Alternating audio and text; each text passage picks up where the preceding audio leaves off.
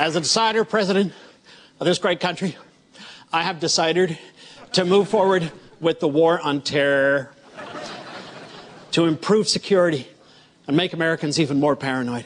I have made it mandatory as of January 23rd for passports to be carried by air travelers entering the U.S. from that terrorist hotbed, Canada.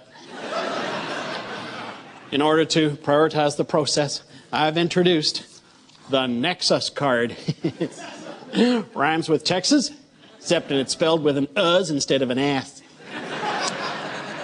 To get this here Nexus card, all a Canadian has to do is pass a simple security check that involves 4-hour interview, fingerprinting, iris scan, urine test, strip search, sitting on a photocopier without pants, and completing the daily Sudoku. You know, Canada is a potential conduit to America of bioterrorism, disease, and Howie Mandel. You like that? Conduit? It's my word of the day.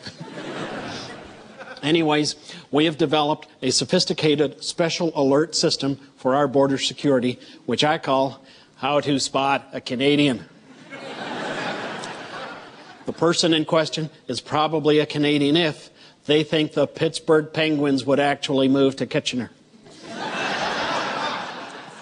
They're probably a Canadian if they look like this. They're probably a Canadian if they think the smartest person in their country is this guy.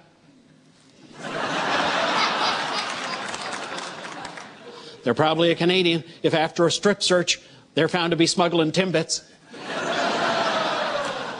They're probably a Canadian if they look like this and think Condoleezza is a hot chick. So what exactly does the typical Canadian terrorist look like? Well, here is your stereotypical basic terrorist. And this here is your stereotypical Canadian terrorist. On guard. Thank you, and may God help America.